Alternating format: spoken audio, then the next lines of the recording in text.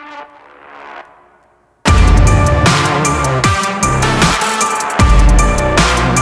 up everybody, welcome back to the video. Thank you so much for clicking on it today. Today I'm gonna try to do a PR. I'm here at the Canal Loop in Land Between the Lakes in Western Kentucky, and the Canal Loop is pretty much my home trail. It's really where I started riding my bike, and any mountain biker in this area who really cares about their fitness on the mountain bike, they really start to focus on their loop time. And generally your goal starts out with just getting a sub-hour loop. And a couple years ago, I mean, that's why I rode. Every time I came out here, I was trying to improve my loop time, trying to find better lines, get faster, get that sub-hour. And then I finally got it, and I moved on and started focusing on different goals. In the past couple of years, I've really focused on endurance, and I haven't cared what my single lap loop time has been. But with everything going on with the pandemic and not having any races, I've been looking for new challenges to do. Last week I did Rebecca Rush's Giddy Up challenge, where I did the twice baked potato and climbed 10,000 foot, and I did that by repeating 14 laps of Williams Hill in Southern Illinois. So focusing on the single lap time is just kind of a fun challenge for me to do, just to keep me busy with nothing going on. Figured it would be fun since it's something that I haven't done in quite some time. My PR is 55 minutes and 4 seconds, so I'm hoping to improve on that today. I don't know if it'll be possible. There's a lot of people here at the North Welcome Station, so that means there's gonna be a lot of traffic on the trail. I'm gonna eat this banana, not on camera because I'm not a psycho, and then I'm gonna do a little bit of warm up. We're gonna switch over to the GoPros.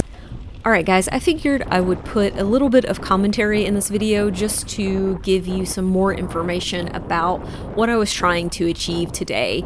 I just honestly wanted to head out on my bike and pretty much just hammer this loop, this segment, because like I mentioned, this is kind of like the testing grounds that pretty much all mountain bikers go through in the area where I live. And it's not really about how you place with other people. It's pretty much like a time trial where it's something that you're always trying to improve and compare your previous time with your current time, and it just kind of gives you an idea where you rank. Now with this being a mountain bike trail, there are factors that do change what your time ends up being, and what I mean by that is really trail maintenance. Sometimes people come through and they fix sections that may save you like 10 seconds in a corner or something like that. So that's something that you have to consider as well. Basically comparing my time now versus like 5 years ago, the trail may be slightly different, but you just kind of take that with a grain of salt and it doesn't really matter. But like I said, my real focus of this effort was to give myself another challenge to have right now during this crazy time where there's not really any races. Now, I have started to see some races opening up in other states. I know that this weekend there's actually going to be a race in Indiana, which is still like 4.5 hours away from me, so I actually won't be going to that. Come on, legs, wake up. Ah, snake! Oh, we're good. We are good. All right. Well, snake got a PR. Now I gotta get one. So maybe in the next month or so there'll be an actual race, who knows. But to talk a little bit about this effort, the first part of the trail, this first half, we call the Barkley side because it's on the Barkley side of the lake. And as you can tell from the elevation chart at the top, there's not nearly as many climbs on this side. So you kind of hit it as hard as you can, but you have to consider that the second half is the Kentucky side of the loop because it's on the Kentucky Lake. It's where all the hills are. So if you pretty much go too hard on this side and blow up, you'll have nothing left for the Kentucky side. But honestly, I wasn't too worried about that because my limiting factor on the Barkley side of the trail is generally that I'm not fast enough through the corners and stuff like that. So I kind of have like a limiter built in, and with there not being a lot of hills, it kind of keeps me throttled back anyways. But something I did notice is that my legs never did feel good. They hurt the entire time.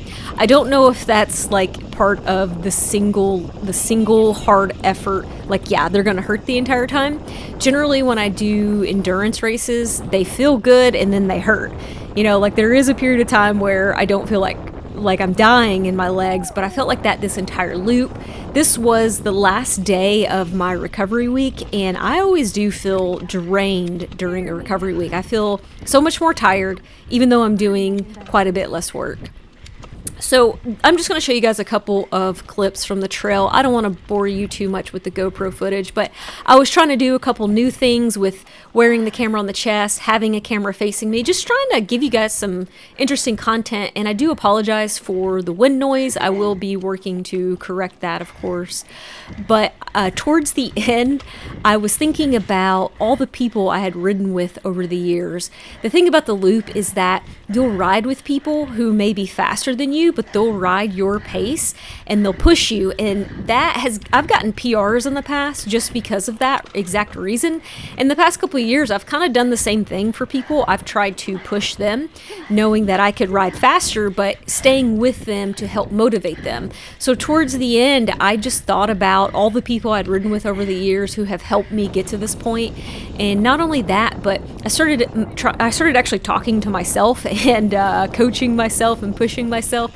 And I was basically saying the things that I knew that one of those people would be saying to me. And it's really cool to have such a cool, great community. Like I said, it's really cool. I don't mean to get so sappy, but anyways, I'm going to end the commentary here and let you guys hear a couple of the clips of me trying to push myself.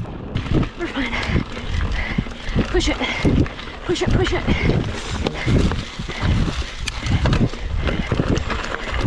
Push hard.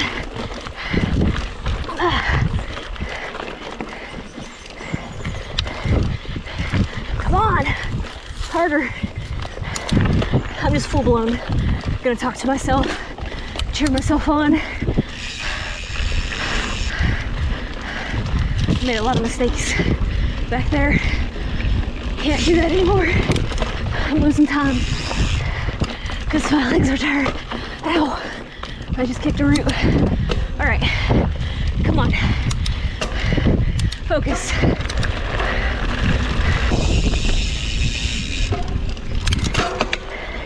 All right, last climb. Let's put it all out there. PR it. Give it everything. This climb. This loop. This PR. We're doing it.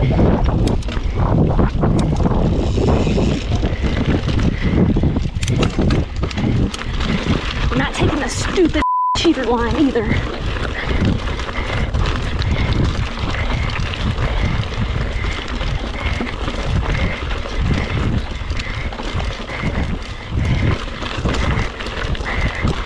Baby, push, push. There you go. Keep pushing. Keep going to the top. Whew.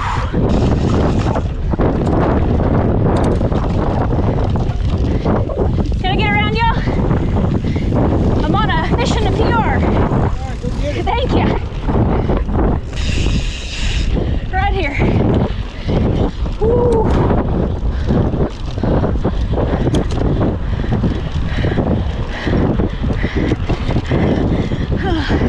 That was it, but we're gonna go just a little further. All right, just finished. The Garmin lap timer said less than 52 minutes, so that could be a 3-minute PR. We'll have to see the official Strava segment, but I'm gonna spin around and do a significant cool down. I need to ride for 30 more minutes, so I'm gonna do that and then we'll save the ride and see the data.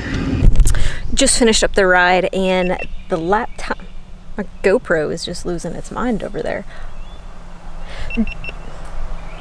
Just finished the ride and the lap time on my Garmin said 51:23, but I don't have service here, so we're gonna have to drive away and see what the official Strava time is. Is experiencing sort of a similar trajectory post-ride as you saw in early.